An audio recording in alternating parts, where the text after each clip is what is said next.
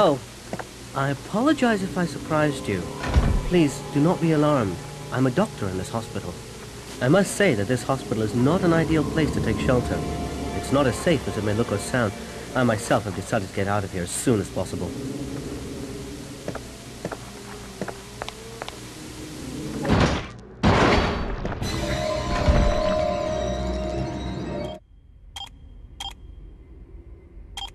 Oh, the bloody elevator isn't working. I'm trying to figure out why. It seems the electricity on this floor is entirely supplied by an auxiliary battery. See if this works.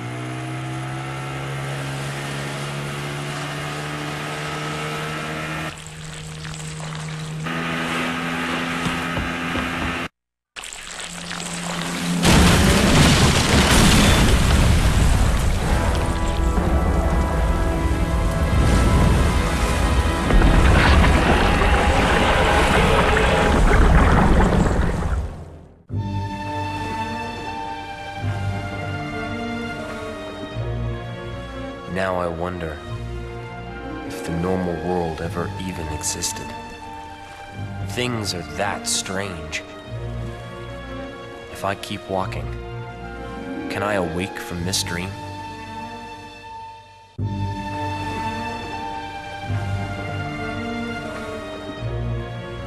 I'm so tired, the smell of death won't go away, no matter how hard I try.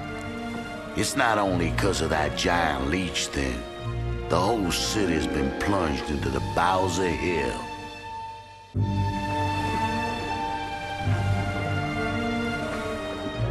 It's official. I hate insects! And if that weren't enough, my clothes and shoes are ruined from trudging through this damn sewer. But I guess that's a small price to pay for still being alive. I wonder how long my luck's gonna last.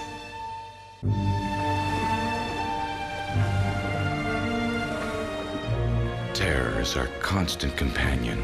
It lurks in the shadows, ready to strike at any moment. Today, it chose me. Yet somehow I kept it together in that suffocating hospital. I suppose I should be thankful for that.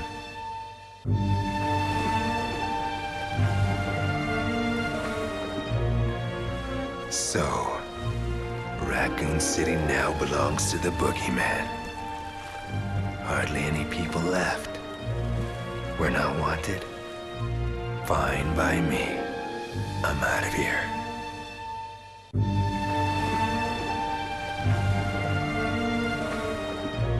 Normally, I'd be loving this kind of thing.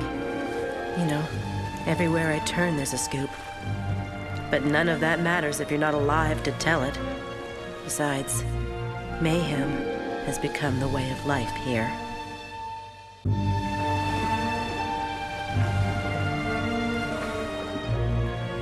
All I could do was run about trying to escape. I'm ashamed of surviving like this. And I feel I've forgotten something very important. But why? Perhaps the answer lies ahead.